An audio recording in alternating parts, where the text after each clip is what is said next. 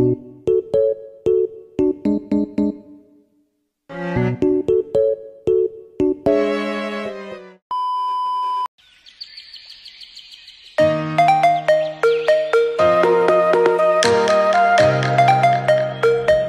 semuanya, aku kembali lagi dengan video spesial. Jadi, untuk teman-teman semua yang mungkin, kalau sekarang aku ngomong mungkin orang-orang Indo doang yang ngerti, tapi aku bakal kayak I will put subtitles for you guys that not Indonesian. So, hari ini apa tema yang akan saya bawakan? Saya akan bawakan tentang Taiwan street food.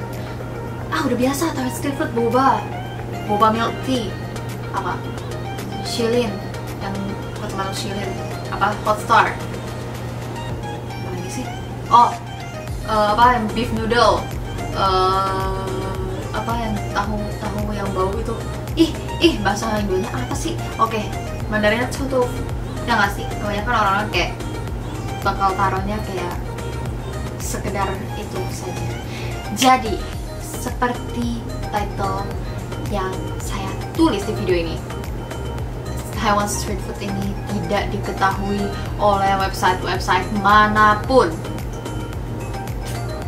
Berlebihan nggak ya? Cuman gue udah cek kayak 6 apa sih, udah 6 website kayak sama sekali nggak ada yang masukin ini Taiwan street food ini, dan gue kayak heran kenapa ini enak banget, apalagi karena gue nggak tahu sih ya, kalau menurut gue karena makanan Taiwan tuh lebih hambar daripada makanan Indo, jadi otomatis jadinya kayak wangi banget makanan street food Taiwan, tapi begitu dimakan tapi kok hambar gitu.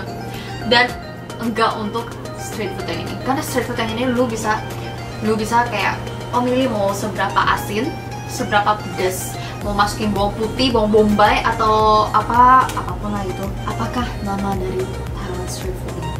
Namanya adalah Yen Sui Ji. You guys need to remember these 3 words, really. Karena di food stall-nya itu benar-benar kayak literally sama sekali gak ada yang namanya bahasa Inggris. Semuanya pakai bahasa Mandarin. Misalnya kalian benar mau ke Taiwan, benar-benar ingetin 3 kata Mandarin ini. Seriusan. Jadi apa itu sebenarnya Yen Sui Ji? Yen itu garam, Sui itu air, Ji itu ayam. Kalau digabungin garam, air, ayam. Jelek banget ya namanya. Oke, mungkin namanya ayam dengan air garam. Mungkin bisa disebut kayak gitu. Karena setahu gue itu ayamnya ini pertama-tama tuh direbus pakai air garam. Habis itu mereka kayak keluarin. Jadi ini street food ini agak dingin-dingin ya guys. Ini bukan yang street food yang kayak panas-panas langsung makan, enggak. Ini enggak. Dan dia kayak, ntar gue bakal taruh foto food stall-nya itu. Dan itu kayak food stall-nya itu kayak ya lebih high class dikit daripada gerobak, tapi nggak apa high class kayak gimana, karena masih street food kan. Nah, terus dia kayak bakal kayak pajangin beberapa rak. Dan itu kayak ada ayam, ada bagian-bagian ayam, dada ayam, paha ayam.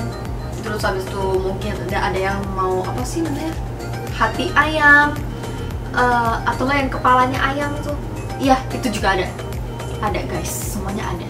Habis itu bakal mereka kayak taruh lagi sayur-sayuran.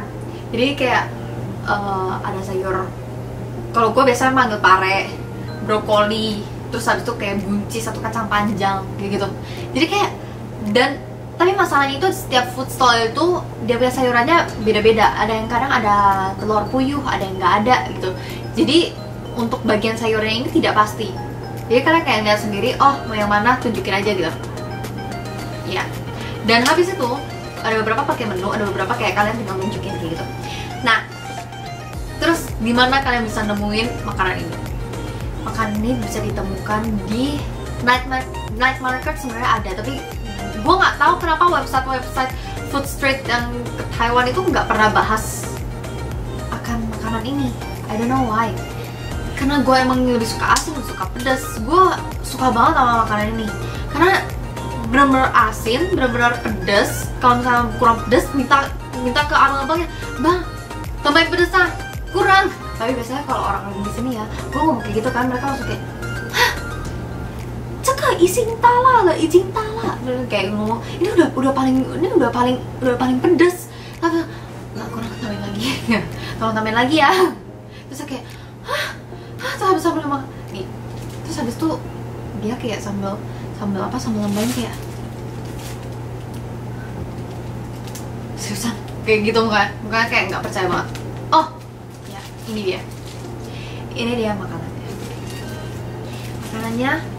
kelihatannya kayak campur aduk gitu kan, tapi enak, sumpah, mau nggak bohong, makanya ini enak.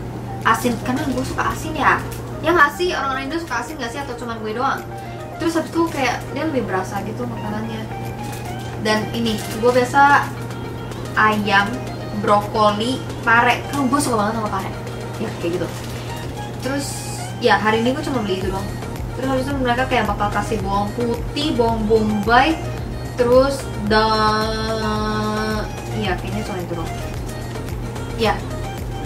Terus makanya teman-teman, kalau misalnya kalian ke Taiwan, jangan lupa akan 3 huruf Taiwan, 3 huruf Mandarin ini.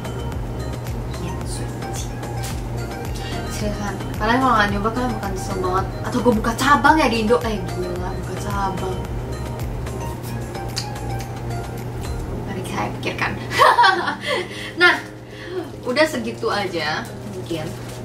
Dan ini benar-benar kayak apa ya?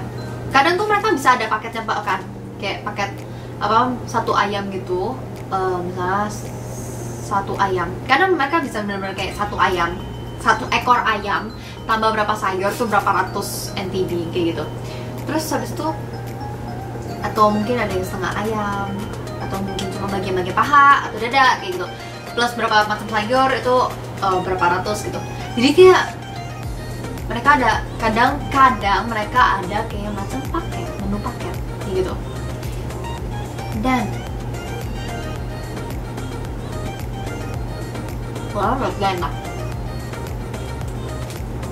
Abangnya bohongin gua nih, yang abang ini dia bilang pedes, kalau pedes lah.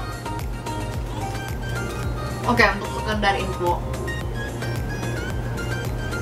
gua kalau di Indo mungkin kalau misalnya makan tuh makan level pedesnya level 2. Tapi ini benar-benar hambar.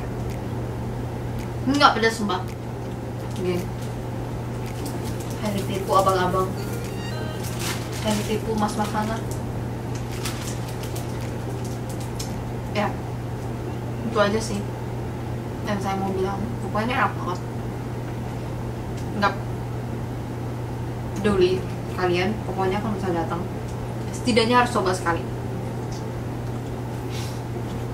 Kalau misalnya kalian suka, jangan lupa buat subscribe, like, dan share ke teman-teman kalian biar makin banyak yang tahu akan konten aku.